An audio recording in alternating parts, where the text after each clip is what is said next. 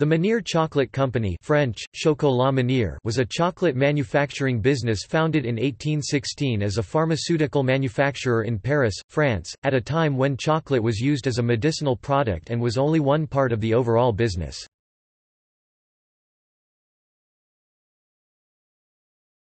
The Menier family.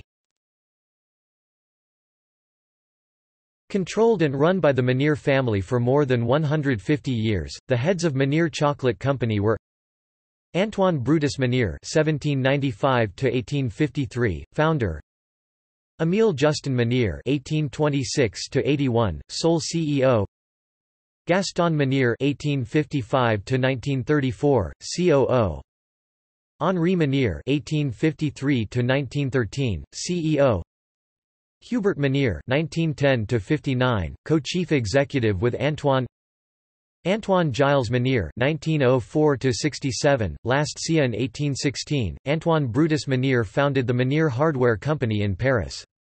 Although not trained as a pharmacist, he began preparing and selling a variety of powders for medicinal purposes.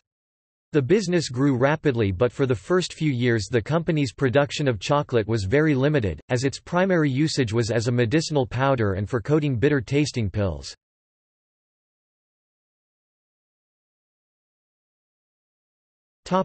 Factory at Noisiel.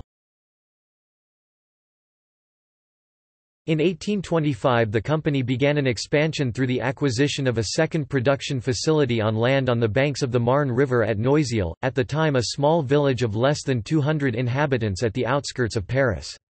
Initially used as a grinding works for the production of medicinal powders, a modernization of the Noisiel facility in 1830 made it the first mechanized mass production factory for cocoa powder in France. Following the development of solid chocolate, Menier introduced to the market a block of chocolate wrapped in decorative yellow paper. By 1842, the success of the chocolate business led to another expansion of the Noisiel plant, and by 1853 annual chocolate production reached 4,000 tons. Under the leadership of the founder's son, Émile Justin Menier, the company concentrated solely on the manufacturing of chocolate products. In 1864 he sold off the pharmaceutical manufacturing part of the business and began a period of expansion that made the Menier Chocolate Company the largest chocolate manufacturer in France. Under Émile Justin Menier, the company purchased cocoa growing estates in Nicaragua along with sugar beet fields and a sugar refinery at Roye in the Somme in France.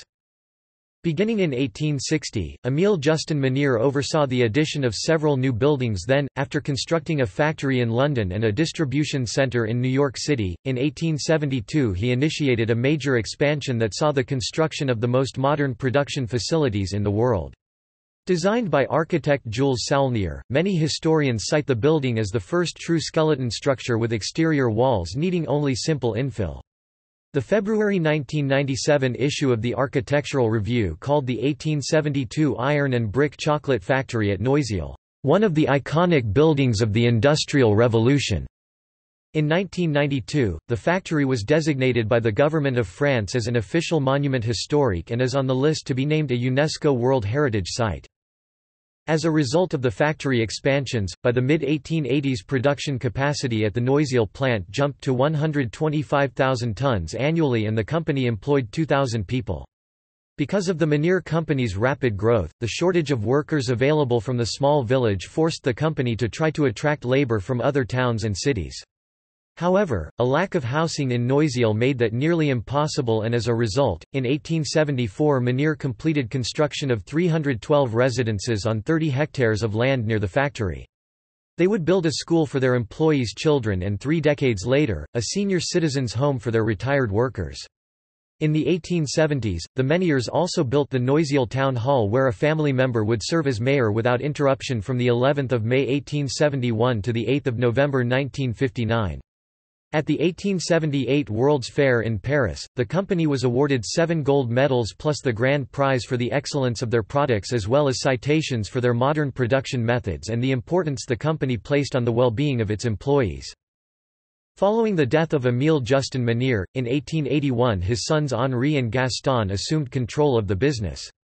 As the eldest son, Henri Menier became the titular head of the company.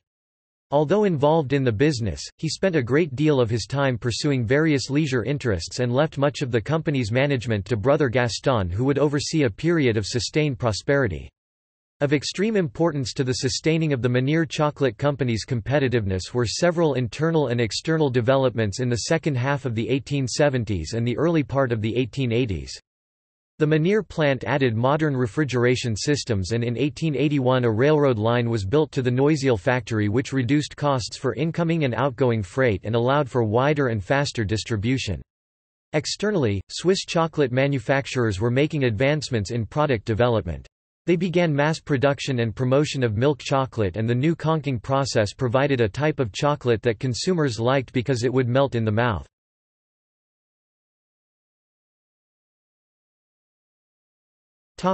Pioneering advertising strategies. In 1893 the company began using advertising posters created by Firmin Bouisset featuring a little girl using a piece of chocolate to write the name Chocolat Menier on a wall or window. The small girl's sweet innocence conveyed the sweet chocolate message through her chocolate graffiti. It proved to be a highly successful image and became an internationally recognized symbol. Firmin Bouisset's image of the little girl would be featured on Menier's packaged products as well as on promotional items such as reusable tinware, creamers, bowls, sugar dishes, plates, canister sets, and even children's exercise books. Original Menier posters and assorted products as well as reproductions are still much in demand today. As part of its sales strategy, Menier introduced small dark chocolate sticks to be inserted into a piece of bread. To raise their profile and sell more product, on sidewalks in towns and cities all over France, the company set up chocolate kiosks. Their hexagon shape and peaked roof became the standard for newspaper kiosks. Such was their popularity that for children, the company made plastic model kiosks as toy dispensers filled with tiny chocolate bars. With their growing international presence, the Menier Chocolate Company exhibited at the 1893 World's Fair in Chicago, where they were billed as the leading chocolate makers in the world. As the business continued to prosper, at the turn of the 20th century, more additions to the Noisiel plant were made, including a major building that was one of the first to use reinforced concrete and, because of its appearance, was soon dubbed by locals as the Cathedral. In addition, the company built Pont Hardy, a 44.5 meters long concrete bridge, a record at the time, across the Marne River to link the new building to the other plants. Photo.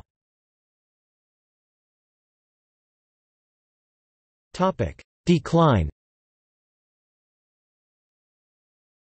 World War I marked the beginning of the decline of the Menier Chocolate Company. While Europe was in turmoil and businesses there suffered greatly, rapid expansion was taking place in neutral Switzerland and in the United States. Companies there were untouched by the ravages of the war, and benefited from the influx of refugees that increased market size and provided labor necessary for expansion. While the war raged in France for 4 years, a Swiss company was able to introduce the first chocolates with a filling. By the end of the war, Menier's finances had been weakened while competition and technologies had substantially increased. Gaston Menier died in 1934, and the onset of World War II 5 years later exacerbated the company's problems to an even greater extent. Run by Hubert and Antoine Menier, neither had the capacity to deal with the problems. Despite the Menier Chocolate Company's strong brand recognition and an effective marketing of children's books utilizing the fables of Jean de La Fontaine, by the 1950s the industry leader in France was being swamped by its competitors, rapidly losing market share and considerable amounts of money. In 1957 Menier Chocolate absorbed the Lambert Chocolate Company. Hubert Menier died in 1959 and Antoine would be the last Menier to run the business. Entering the 1960s, the Menier workforce dropped to just over 250 from its peak of more than 2,000. In 1960, the Menier Company had no choice but to find a buyer and was merged with the Cacao Berry Company. By 1965, the Menier family no longer held an interest in the company. The Menier factory was sold to Groupe Uffico Perrier, which became part of British confectionaires Rowntree Mackintosh in 1971, who in turn was acquired in 1988 by the Swiss food and beverage giant, Nestlé S.A. In the early 1990s, all production ceased at the Noisiel facility, but in 1996, Nestlé France opened its headquarters in the main building, while other buildings in the complex are now part of a chocolate museum with tours open to the public. Today, the Menier Chocolate Factory building on Southwark Street in London is a popular arts complex that incorporates an art gallery, restaurant, and theatre.